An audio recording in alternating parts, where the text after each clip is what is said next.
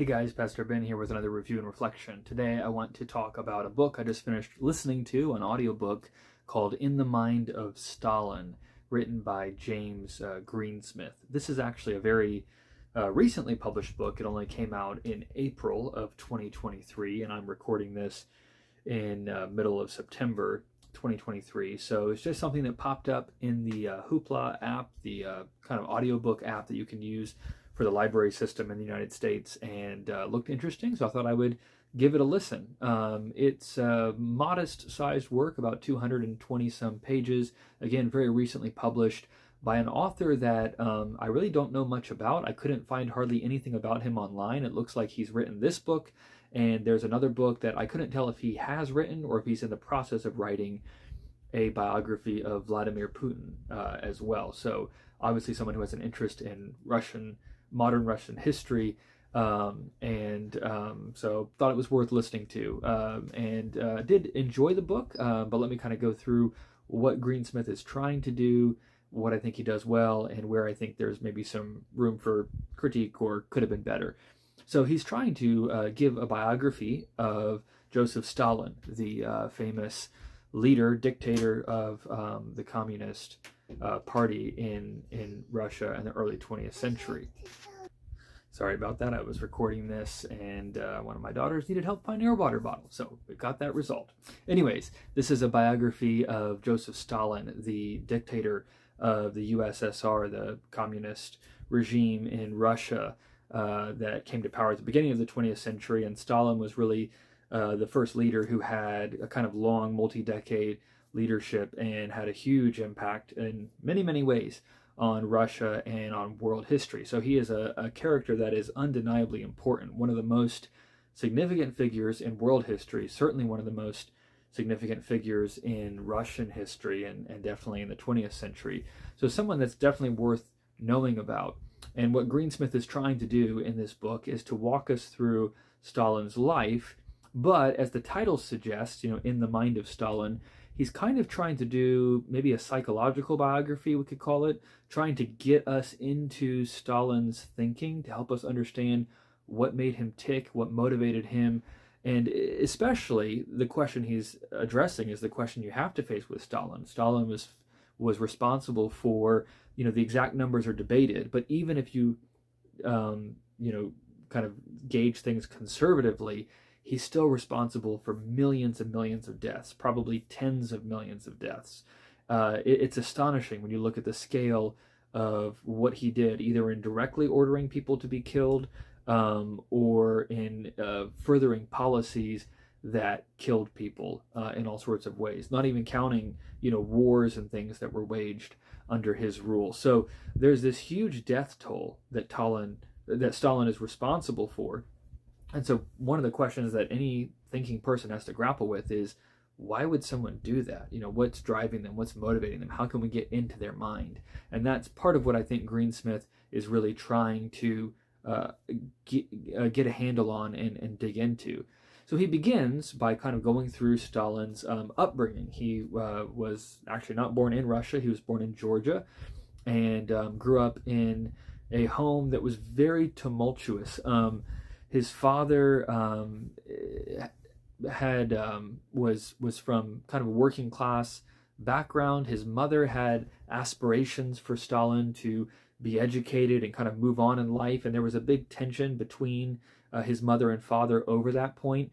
Greensmith goes through some arguments and details that suggest, and it seems plausible based on what he shares, that Stalin's father that he grew up with may not actually have been his father. It may have been a more wealthy, kind of landed gentry figure who lived in their town, who Stalin's mother worked for this man, and then this man was, I believe, Stalin's godfather. He was present at his baptism and all of that kind of stuff. So there were some unusual kind of connections between the two families that don't really make a lot of sense. And the man who was Stalin's father, that he grew up with as his father, had been very peaceful and loving, and then after Stalin's birth became very alcoholic, very aggressive, very violent, and finally walked off and abandoned the family. So Greensmith is kind of hypothesizing, and it seems like an educated guess, but a reasonable one, that there may have been unfaithfulness on the part of Stalin's mother that led to that division and wedge, and that the abandonment of Stalin by his father is something that had a big impact on Stalin psychologically, which of course makes sense. Stalin did end up getting an education. He actually was attending seminary to become an Orthodox priest. Of course, Eastern Orthodoxy was the kind of state religion, cultural religion at the time. But as a seminary student, he kind of chafed against the very oppressive background that was there. They were very rigorous about what you were and weren't allowed to read, and it was not a very enticing, attractive view of Christianity at all. And yet Stalin got his hands on a copy of Charles Darwin's Origins of the Species, and reading that as a seminary student made him an atheist, and he abandoned religion, abandoned Christianity, and set his sights on something else. He ended up getting pulled into the kind of political discussions that were just ubiquitous at that time, and became a member of the Communist Party. And Greensmith, charts his journey into communism, into the leadership of the Communist Party, and then eventually into the top position as effectively the dictator of Russia post the Russian Revolution. And so what Greensmith ends up walking through in the book is a lot of the details of Stalin's life, a lot of the atrocities that he committed. That's really what he focuses on, are the mass executions, the political machinations, the paranoia that was just ubiquitous. And something that he leans on very heavily is the testimony of Stalin's daughter, Svetlana. Many people may be aware of this, but Stalin, for all of the kind of horrible things that he did to people throughout his career, at least early on, had a very close relationship with his daughter, Svetlana, and treated her very tenderly, very kindly. He would write these kind of doting letters and things. And later in life, she ended up actually fleeing to the United States and renouncing her father, renouncing communism, all of this stuff. And she wrote about their relationship, kind of from that vantage point. And so a lot of what Greensmith does is draws on her writings to give us some window into how Stalin thinks, what was motivating him, that kind of thing. And so he quotes a lot from Svetlana. In fact, at times, and some of this may be because I was listening to it on audiobook, maybe reading this in print, I wouldn't have the same experience. But there were so many quotes, particularly from Svetlana's memoirs, I believe, and from other authors, writers as well, that it became a little difficult for me to untangle, okay, is this Greensmith talking? Is he quoting somebody else? But there's a lot of fascinating information in what she shares about their relationship. And again, growing up, she thought of him as this warm and loving person, and it was kind of this slowly growing realization of who and what her father actually was that she had to come to, which I just, you can't imagine going through that. And of course, eventually making her way out of all of that and coming to the United States. And so the book kind of unfolds by drawing on different firsthand sources who knew Stalin personally, who worked with him, going through the government records to chronicle some of the atrocities and things that he committed, and just, walking us through all of the horrible things that Stalin did and trying to unpack some of why he might have done it. So this brings me to kind of working through what I think was good about the book and what I think was maybe a little lacking.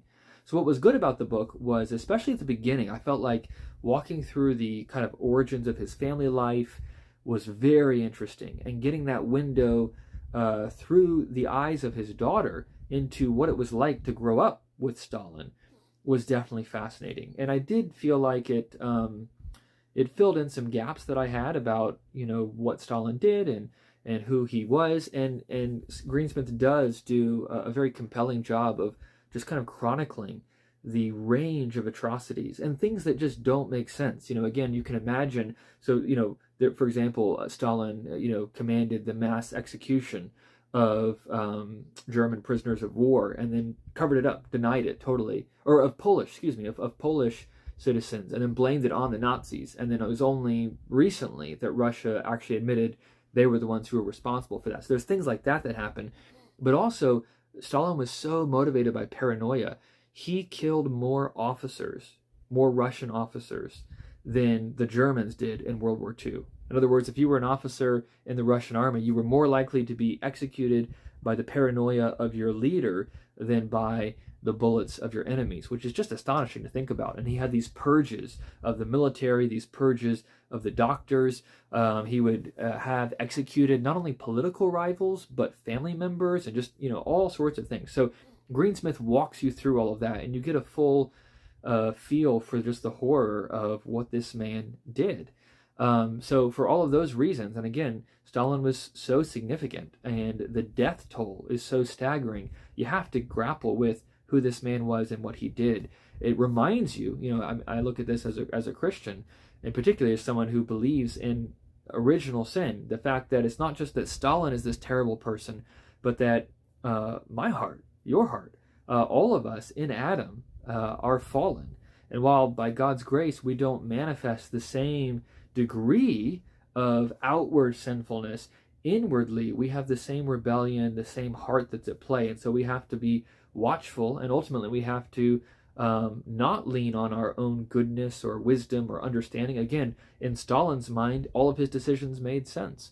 But we have to give our lives over to Christ as the one who can renew and remake us in his image. So it's a powerful picture of that. Modern man wants to kind of, at certain times, act like through our own, will, through our own wisdom, through our own winsomeness, whatever it is, that we can achieve this utopia. And yet when you see people like Stalin, who thought they were ushering in utopia, and you see instead, it's not utopia, it's hell, it just pictures for you how humble we need to be as people, and how much we need to rely not on ourselves, not on our politics, but on God. So all of those lessons, Greensmith doesn't talk about any of that, right? I'm extrapolating those lessons myself, but in light of the gospel, that's how I was kind of hearing this book. So there's a lot there that's hard to grapple with, but good to grapple with. So I felt like it was worth reading for that. It gave me insight into Stalin's early life, detailed the atrocities he committed, and then just drives home those gospel lessons. However, there were some things that left me kind of, dissatisfied with the book, maybe the word. Just thinking about if I was giving this a rating, I'd probably give it like 3 out of 5 stars. It was a solid book. It was decently well written. It's not overly long, 220 some pages. However, there are 2 things I would say. So one is, what Greensmith is trying to do, as I said at the beginning, is to write a kind of psychological biography. And there's a couple of concerns with that. Number one, it's always a little risky to kind of try to psychoanalyze people from the past. And he does that. So he'll talk about, the horrible things that his father did to him, or Greensmith will talk about the paranoia he experienced, that kind of thing. And then he'll start citing these studies of, such and such psychologist shows that people who experience these things are more likely to do those things, and so maybe that's what Stalin was. And so there's some of that kind of armchair psychologizing that takes place, and I just don't know how helpful that is, to be honest, just in general. But then particularly with Stalin, that's really hard to do. I don't really think you can do it. So I think the project itself was maybe a little flawed, just because Stalin was very private, very secretive. There was no official biography of him.